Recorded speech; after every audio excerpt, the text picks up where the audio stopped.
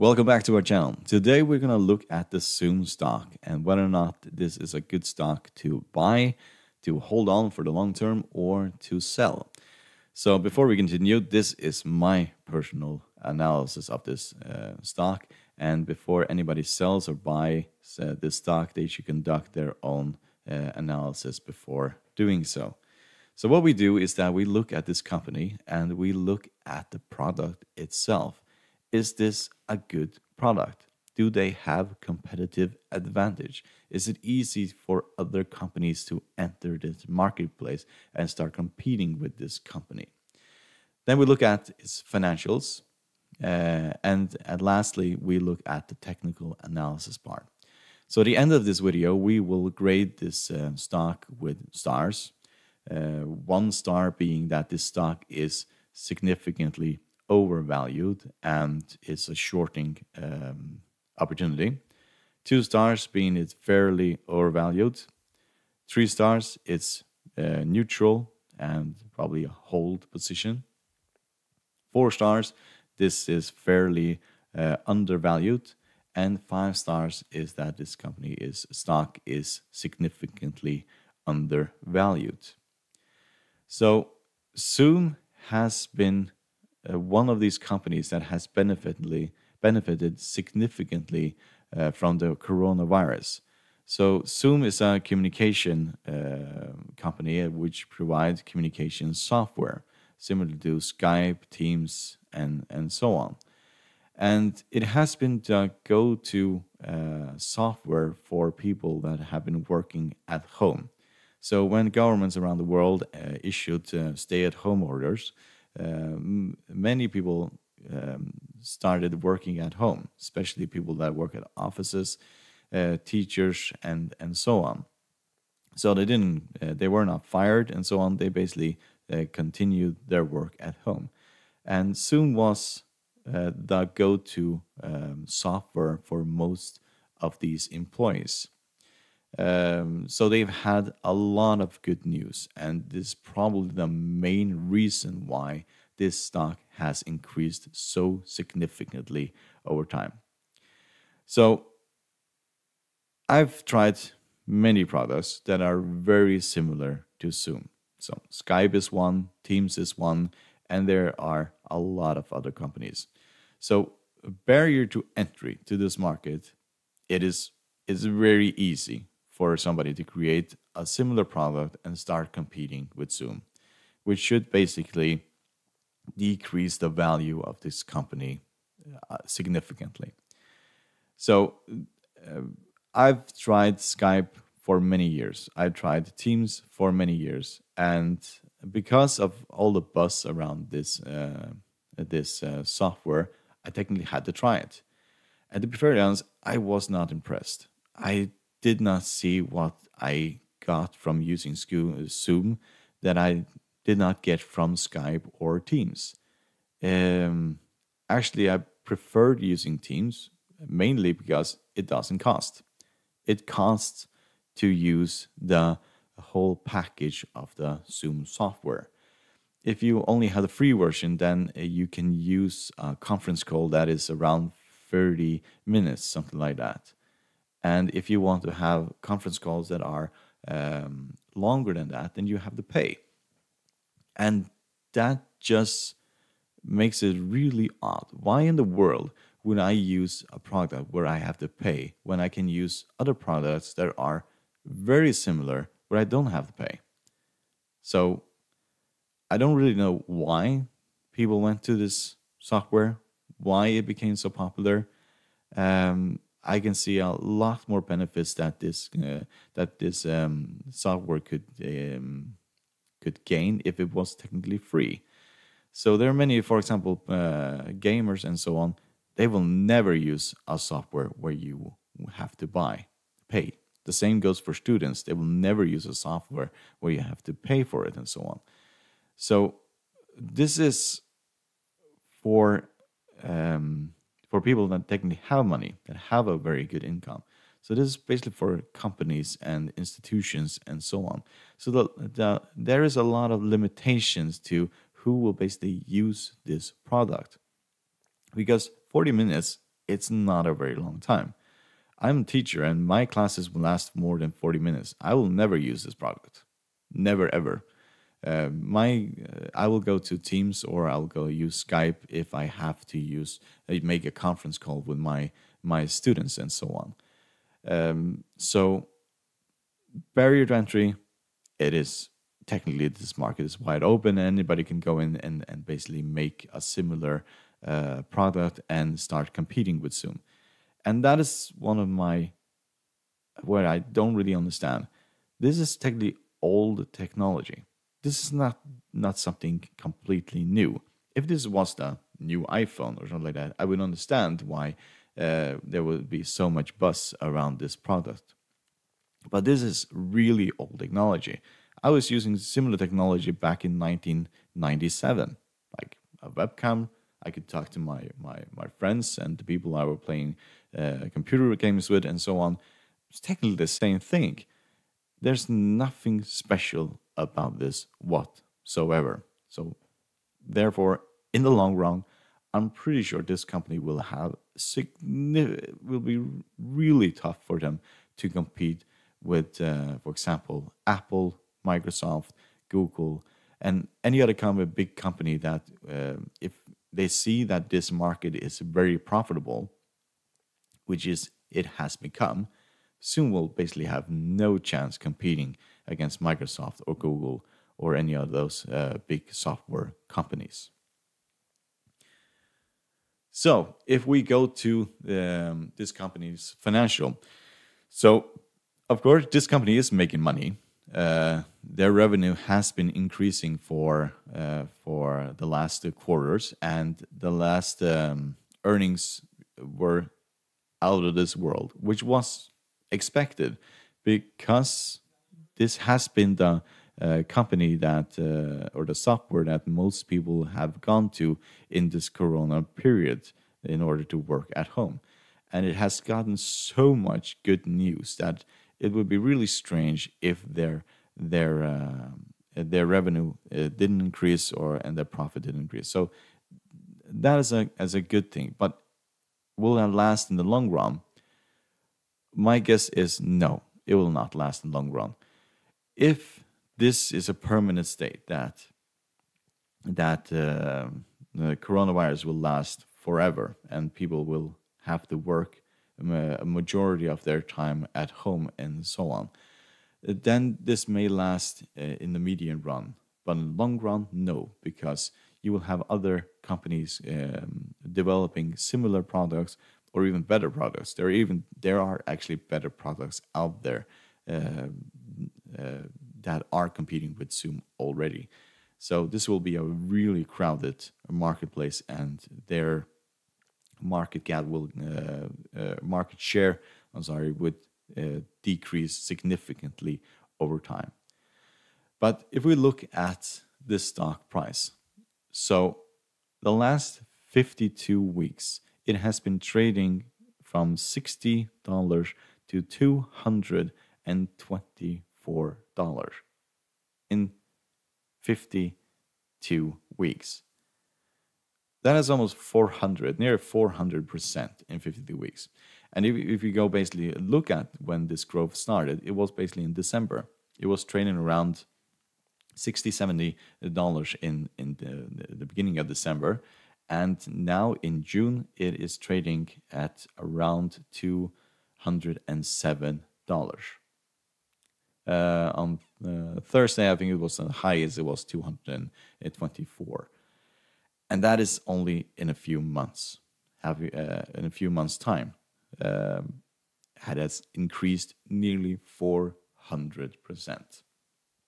It's almost exponential growth. So there is one ratio that stands out when you look at this stock. Actually, whether or not it is a cheap stock or if it is it's a high value stock, and that is the PE ratio. So the PE ratio for this stock is 5,931, and price to earning, the lower this number is, the cheaper the stock. I actually have never seen a PE ratio of 5,931. I've never ever seen that before. When I look at stocks, I usually look at stocks that are around 3 to 5, like single digits.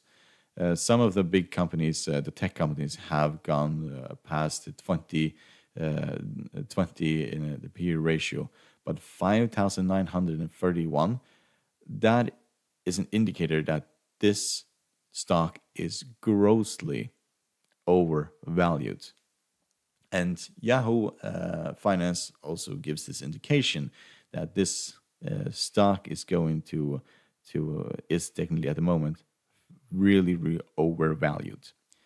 So if we compare this stock to another tech company, for example, Apple, we can see that Apple's PE ratio is at the moment 27. It's so comparing Zoom, which is over 5,000, and Apple, that is 27. So even a PE ratio of 27 is fairly high. It is not a stock that you should go and buy at the moment. It is a fairly expensive stock.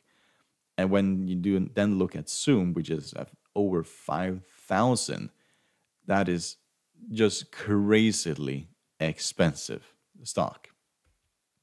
So at the moment, Apple is also fairly overvalued. So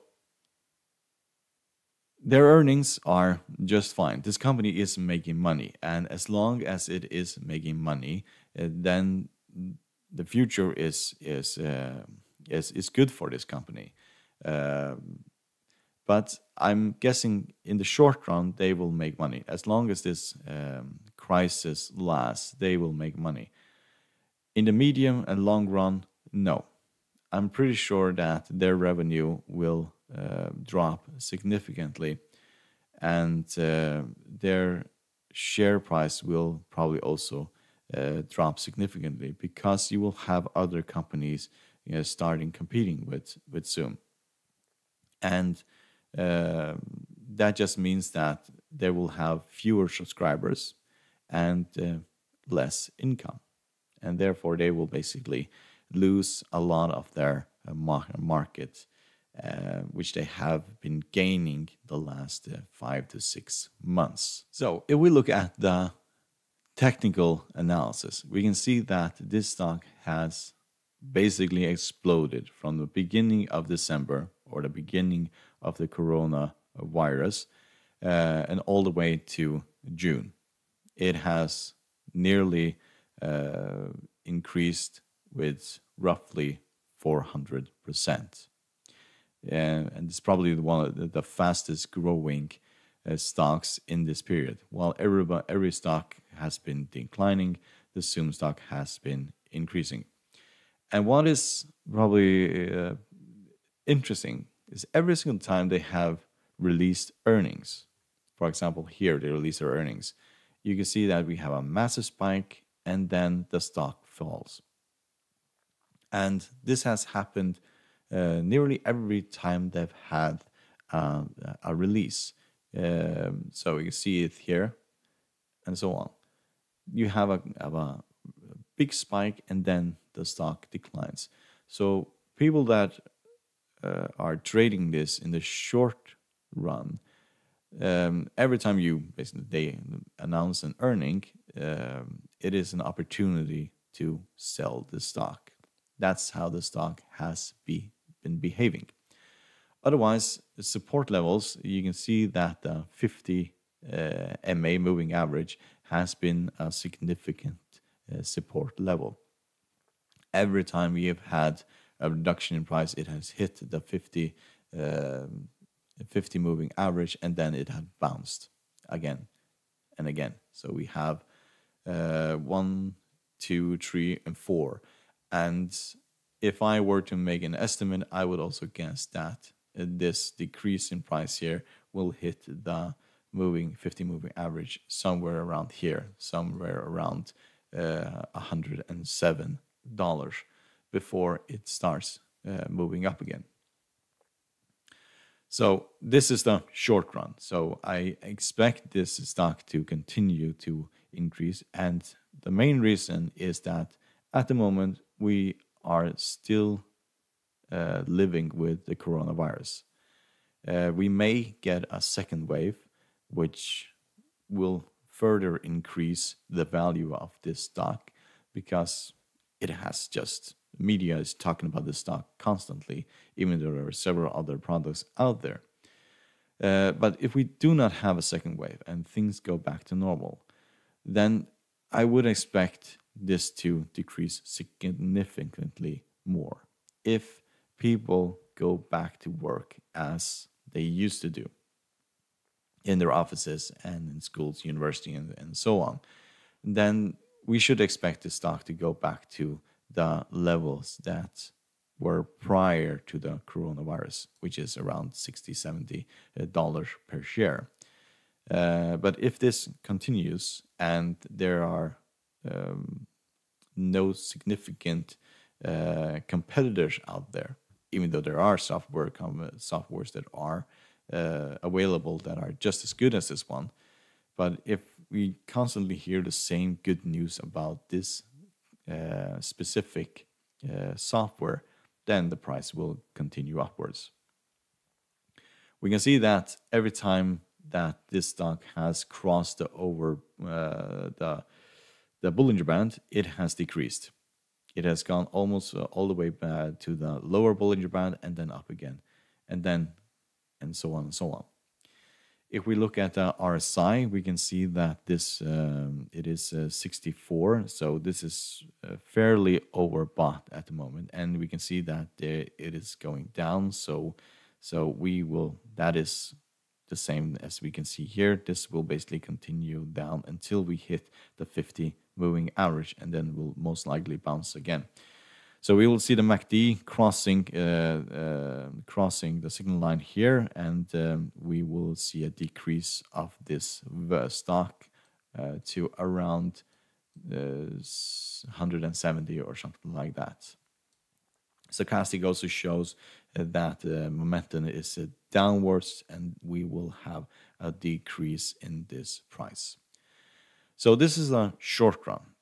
In the long run, it all depends how long this crisis lasts. It all depends on whether or not you have significant competitors which will get the same amount of good news as this company has received the last 5 to 6 months. So the question is this a good stock to buy?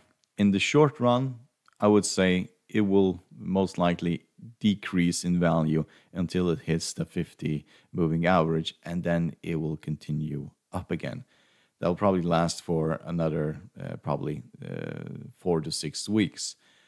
In the long run, it all depends whether or not the coronavirus will see a second wave of the coronavirus, and if we have competitors that will start competing with Zoom. Because at the moment, Zoom is stealing all the headlines. So for some weird reason, people are not talking about Skype or Teams or any other software in the same way they're talking about Zoom. Zoom has just stolen all the headlines when it comes to communication in this coronavirus period. But my long-run forecast for this company is very bleak. I do not believe that this company will be valued at, the stock will be valued at over 200 in the long run. We can also just look at the PE ratio. It shows that this the value of this stock is grossly overvalued. It is extremely expensive.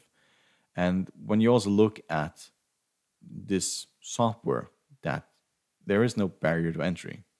They don't have a painter that says to the other companies, you cannot compete in this communication, because this is really old technology. And there are several other companies that have similar products out there.